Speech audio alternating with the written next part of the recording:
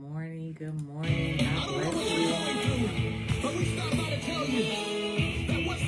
Happy Monday. Good morning. Good morning. Come on in. God bless you. Good morning.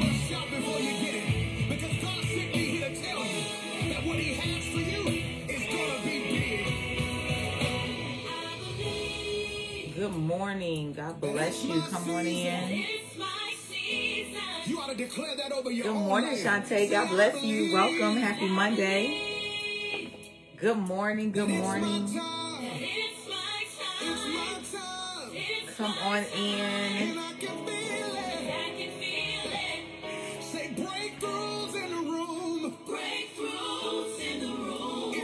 Good morning, Mama Norma. Good morning, Cousin Lisa. God bless you guys. Happy Monday.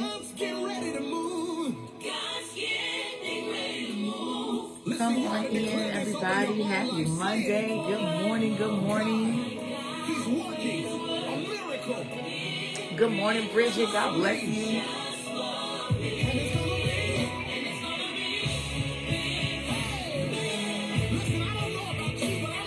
Come on in. God bless you to those that are on the phone line this morning. Good morning. God bless you. Yeah, he said, I'm running into destiny. How many of you are running into destiny this morning? There's nothing holding you back. You are running forward. You are pressing forward. Amen. Good morning, Minister Tammy. God bless you. Good morning, Regina, Mitzi. God bless you, Melanie. Good morning. Good morning. I'm looking at two different devices, y'all, because the comments don't come up on one. But we're going to work this thing on out. Yes. Good morning, Gwen. God bless you. Valerie, God bless you.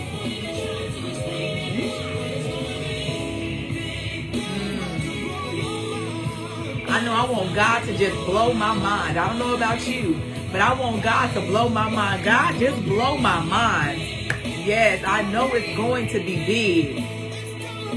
Because we serve a big God. We serve an unlimited God. Amen. Good morning, Sonia. God bless you. God bless you. Good morning. My promise is big. My new job is big. My future is big. Yes.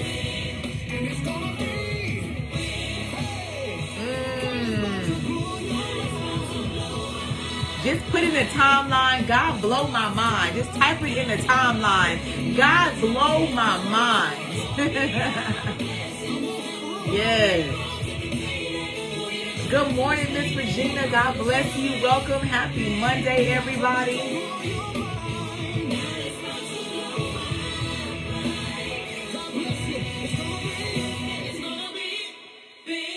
Yes, yes. Good morning, good morning, good morning. God bless you. I tell you, it is going to be big. God is going to blow your mind. Amen. And so we are grateful this morning, for this is the day that the Lord has made, and we shall rejoice and be glad in it. Good morning, Jackie. God bless you. God bless you. Not sure if your sister Diana is with you, but good morning. Good morning. Listen, God is so faithful. He's so good. Happy Mother's Day. Happy Mother's Day to everyone. Good morning. Good morning, Evangelist Charlotte. God bless you. Good morning, Jessica. God bless you. God bless you. And so we know that God is about to blow our minds. I pray that everyone had a wonderful Mother's Day on yesterday. Whether you were spending time alone, right? Or whether you were with your children. I pray that you had a wonderful, wonderful Mother's Day. So we're going to go ahead and get started this morning, God. We just thank you, Lord God. We thank you for another day, another chance, oh God. We thank you for brand new mercy, oh God. Father God, as you release your word to the people on this morning, oh God, I pray a blessing over the word, oh God. I pray that it takes root, oh God, and that it's planted, oh God, and that it produces a harvest in each of our lives, oh God. Lord, decrease me and increase you as your word goes forth. In Jesus' name, amen, amen, and amen. Good morning, Lady Kim. God bless you. God bless you. Good morning.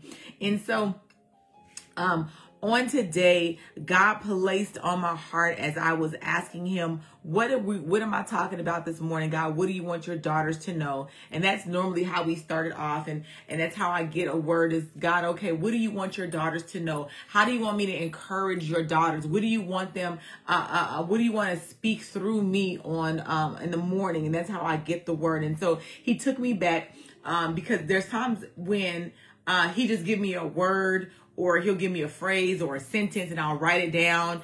And I might not go back to it right away, but he took me back to a word or a analogy or whatever you want to call it that he gave me months ago. And it's entitled SWOT analysis. SWOT analysis. Good morning, Crystal. And so for those of you, I know, if you know, working in an organization, I learned about this when I was going to college. And it was a SWOT analysis. And I know a few weeks ago we talked about KPIs, and it kind of goes hand in hand with our KPIs. And so what the acronym SWOT means is strengths, weaknesses, opportunities, and threats. Strengths, weaknesses, opportunities, and threats. And so in school, going to business, when I was getting my master's in business, we would always have to do, and Shalonda can attest to this because we did it together. We got our degrees together, is that we always had to do a SWOT analysis on different businesses, right? And even when we had to come up with our own project and our own business or what have you, we had to do what's called a SWOT analysis. And so the Lord began to speak to me, and he says, when was the last time you did a SWOT analysis on your own life? I said, oh my God, wait a minute, Lord, what you talking about now, right? And so this was a word of correction, a word of awareness, my God, a word of awareness. And so he was like, when was the last time that you looked at your own strengths, that you looked at your own weaknesses, that you looked at your own opportunities, that you looked at your own threats? He says, even in your situations that you're going through and the different circumstances that you're in and the different environments that you're in, on each one of those areas of your life, you can do a SWOT analysis. I said, oh, okay. He says, you can do a SWOT analysis in your finances. You can do a SWOT analysis in your relationships. Come on now. Which relationships are serving as strength, or as a weakness, or as an opportunity, or as a threat? Oh my God. He said you can do a SWOT analysis on your spiritual life. Okay, God. All right, God. I hear you talking, right? I hear you talking. And so this morning we're going to be coming from Galatians 6:4. And the Amplified reads as, but each one must carefully scrutinize his own work, examining his actions, attitudes, and behavior. And then he can have the personal satisfaction and inner joy of doing something commendable without comparing himself to another. Amen. And so we know that, you know, companies do this SWOT analysis. They use this tool, and it really assists them in determining a strategy to gain a better idea of the condition or the potential condition of their company. And so, again, this tool can be also used to assist us in determining our spiritual condition. My God, our spiritual condition. Good morning, Michelle. God bless you. And so when we begin with strengths. And what are our strengths? And so by definition of SWOT for strengths are based on internal factors and viewed as helpful to your organization. And so what are your competitive advantages? So this morning, the question is, what are your strengths? What tools are you using to fight with? When you're depressed, what tools are you using to fight with? When you have anxiety coming up in you because there's a work to be done, or there's something that needs to be done, or the situation you're in is causing you to have anxiety, what tools are you using to fight? My God, good morning, Tanisha. What gives you the advantage when trials are coming your way? And so Philippians 1:6 says, I am convinced and confident of this very thing, that he who has begun a good work in you will continue to perfect and complete it until the day of Jesus Christ, the time of his return. So which strength are you using this morning to fight with? I know for me, I have the Holy Spirit on my side, and I'm so glad that I can call upon the Holy Spirit in times of need. That is my number one strength. My strength is being able to get on my knees and pray about the situation. That is my strength. My strength is being able to say, you know what? I need to push away my plate on today. I need to push away the food on today, and I need to fast today about the situation. I need to fast in order to get closer to God. I need to empty myself of the natural thing so that I can fill myself up with the spiritual thing. What are your strengths on today? And that's very important for you to understand and realize what your strengths are, because when the battles come, when the fight comes, when the opposition comes, you need to understand what your strengths are. If you don't know, my God, you know, when you get into a fight, you have there's certain techniques and things that people do when they fight, right? You know, when you're in a boxing ring, there's certain things that boxers do. Like this boxer might have a good right arm, or he might have a good left jab, right? Or he might have a good undercut or uppercut, whatever you want to call it, right? And so you have to understand what your strength is when you get into the fight, because if you don't know what your strength is when you get into the fight, oh my God, that's when the knockout comes. I don't know what tools to use in this fight. So if I don't know what tools to use in my fight, that's when I'm going to be knocked down to my knees. That's when I'm going to be knocked out. That's when the enemy is going to take control over me and over the situation, because I don't even know what strength I have in the fight. My God, my God. And so we got to understand, and we have to recognize and figure out, how do we maximize our strengths? How do we maximize the strengths that we have, so when we're in the fight, we can use those tools? And then there's weaknesses. There's our weaknesses. And we all have weaknesses. None of us is perfect.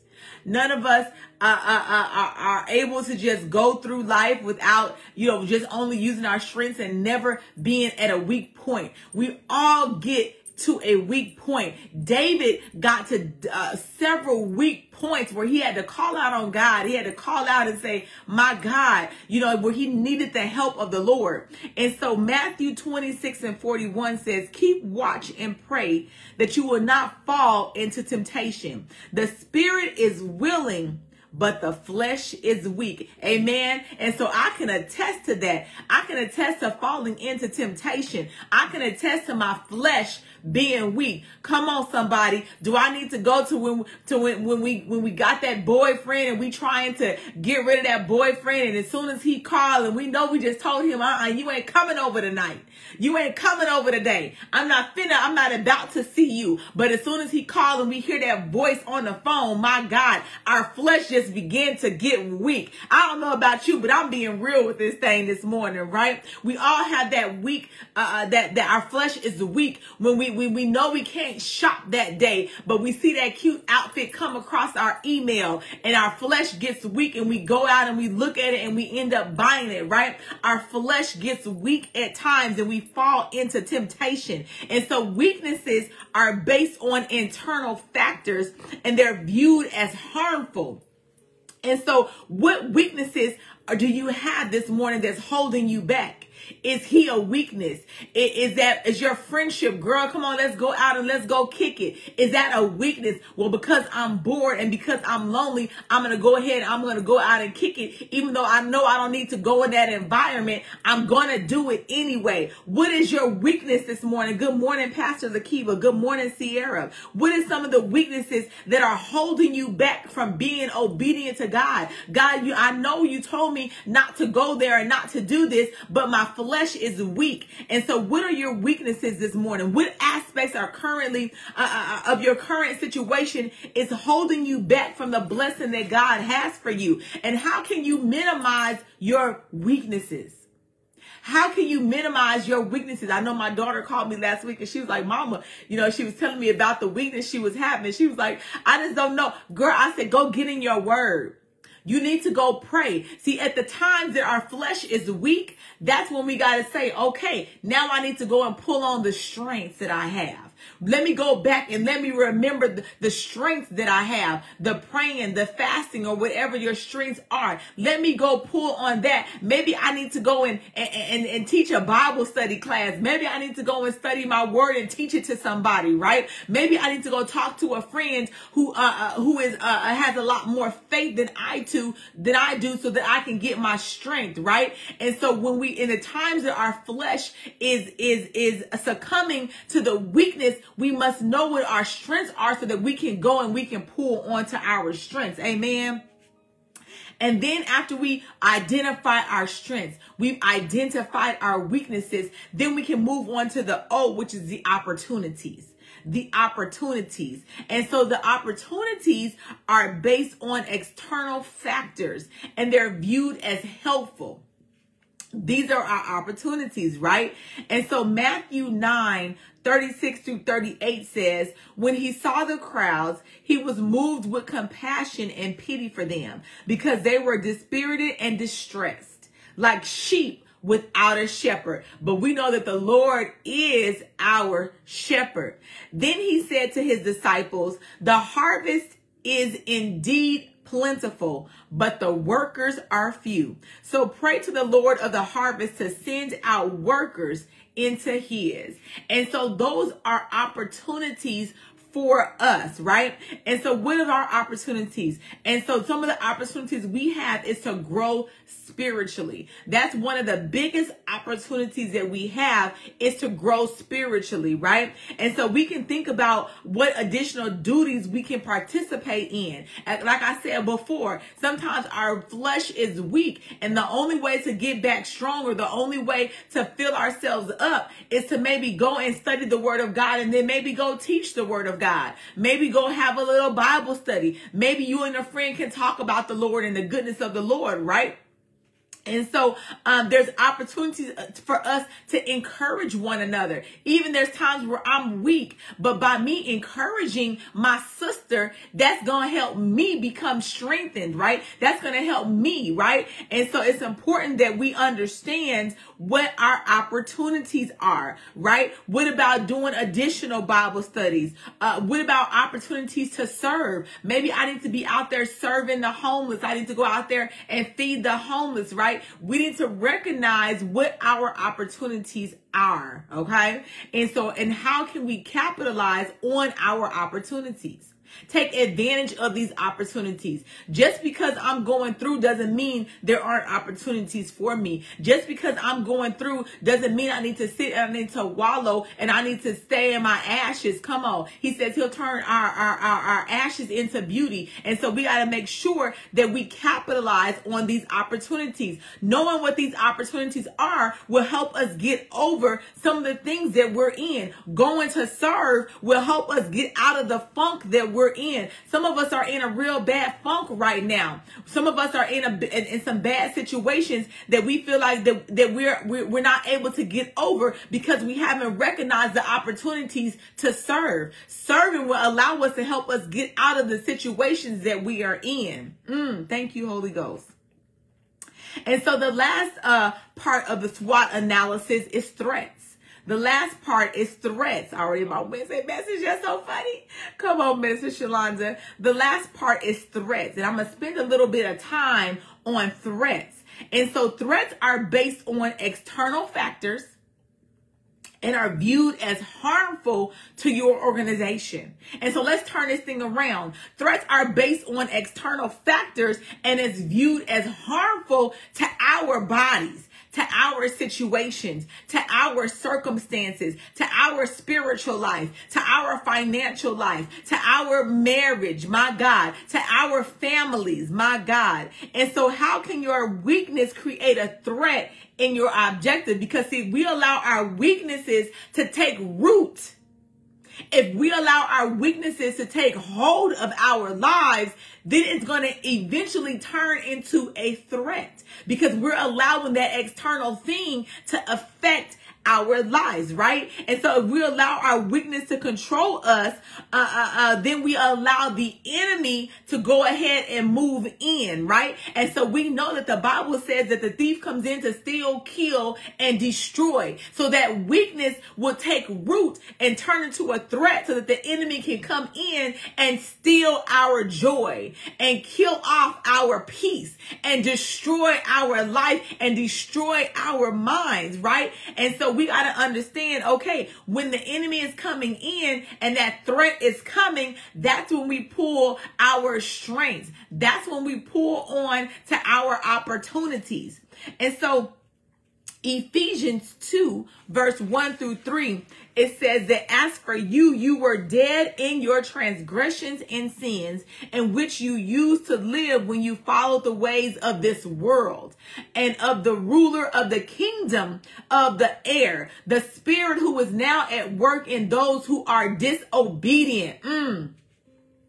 All of us also lived among them at one time, gratifying the cravings of our flesh, come on, and following its desires and thoughts. Like the rest, we were by nature deserving of wrath. And so the Ephesians 2, 1 through 3 describes three different threats to the believer. The first threat is the world system. The world system, not the people that's in it, but the world system. My God, he says you follow the ways of the world. So remember, we're in the world, but we're not of the world. And so if we decide that we want to be of the world and we start taking on the world system, my God, that is a threat. The second is the flesh. And we talked about this, how our flesh get weak. We let Mr. Jojo Clown Boy come in because our flesh is weak. When we told him no, but when we heard his voice, we was, okay, well, come on. Right? The flesh gets weak. We know we need to push back the plate, but because the food was so good, our flesh is so weak, we continue to eat. When God said, I told you to fast today. I told you to push away the plate today. I told you not to overindulge in this thing, right? But our flesh gets weak and we overindulge in things, in shopping, right? We overindulge in drinking. We overindulge in drugs. Come on now, which leads to different addictions, my God. And so we have to be careful not to allow our flesh to become a threat to us. And then the third threat was the enemy, the devil. And so the believer must always be on the lookout of how these three things might manifest themselves in our lives. We have to be careful. We got to be careful. We got to understand and be able to recognize when the threats come up in our lives, right? And so one of the reasons why the threats come up in our lives, because it could be a lack of growth. It can be a lack of growth. Mark 4, 19 through 20 says, but the worries of this life, the deceitfulness of wealth, and the desires of other things come in and choke the word, making it unfruitful. Others, like seed sown on good soil, hear the word, accept it, and produce a crop. Some 30, some 60, some 100 times what was sown. And I had put up a post, I think it was last week, that you can't sow 5 seeds and expect a 500-acre harvest. It just don't work out that way, right? We have to sow 500 seeds in order to get a 500-acre harvest. But at the end of the day, God gives us the increase. He's the one that's going to give us the increase, and he's the one that can multiply that thing. And so literally those threats could be your friends. They can be the influences that are around you. And so we have to understand, do we believe in the word of God and the promises of heaven that awaits us if we are obedient?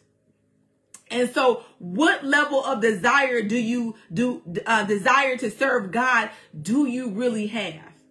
Do you really have? And so when those threats end, do you have that level of desire to serve God wholeheartedly to where you can pull on your strengths? And you can pull on your opportunities to combat those threats and the weaknesses that you have in your life. But until you identify those things, see, sometimes you can't get past what you're going through because you haven't identified it. Right? You know, when you go, I watched on TV or heard or whatever, like when you go to Alcohol Anonymous or whatever it's called, to your AA meetings, of the thing that they say is, you know, hi, my name is, such and such, and I'm an alcoholic, right? You have to identify that thing first. If you haven't identified it, and if you haven't realized exactly what it is in your life that's holding you back, then how can you combat that thing?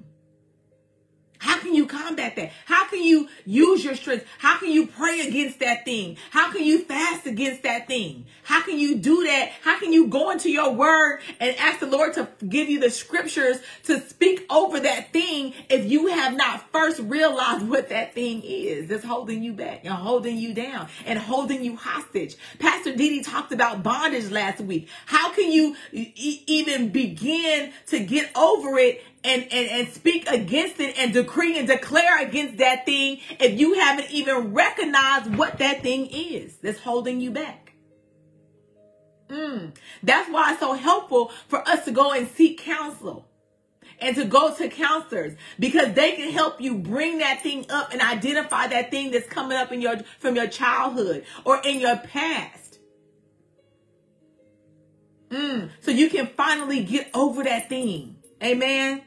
And so we have to really realize and figure out how we can reduce the threats that are in our lives. And so literally, when you're doing that SWOT analysis, the planning of it, it can be easy. It can be easy sometimes. Identifying the different things maybe, or trying to identify it, or having somebody help you identify these things. But where the difficulty comes in is in the execution. It's in the execution. It's in the how am I going to do this and how am I going to do that. It's in the discipline and the obedience. It's in the discipline and the obedience. If God said, I want you to fast every single week on Wednesdays, it's in the discipline and it's in the obedience. If God says, I want you to go and you need to attend church and Bible study every single Sunday and Wednesday, it's in the discipline and it's in the obedience. If God says, I need you to go give this girl a word or this guy a word, it's in the discipline and in the obedience. It's in the execution. If God says, I want you to go open up the business, I want you to go and plant the ministry, my God, I want you to write the book, I want you to go and give $1,000 and sow a seed even though you don't have it in your bank account, I want you to do this. It's in your discipline and in your obedience. My God, my God. And so we need to prepare ourselves to grow and to protect us from the snares of the devil. We wrestle not against flesh and blood. And so we have to remember that. And we can do this. How do we do this? By putting on the full armor of God. By putting on the full armor of God and evaluating the condition of the armor on a regular basis. That was so good to me, because we don't always evaluate the condition of our armor. If there's a crack in your armor, that crack is spiritual weakness, and we must fix the crack. We must fix the crack. We must fix the trust. We must fix the peace. We must fix these things. And the only way we can fix it is through our Lord and Savior, Jesus Christ. That's the only way that we can fix the cracks. That's the only way that we're able to fix the cracks in the armor. Amen. And so that was so good, doing that SWOT analysis and understanding the conditions that we're in, understanding how we're able to go in and identify our strengths, identify our weaknesses, identify our opportunities, and identify our threats in our lives and in our current situations.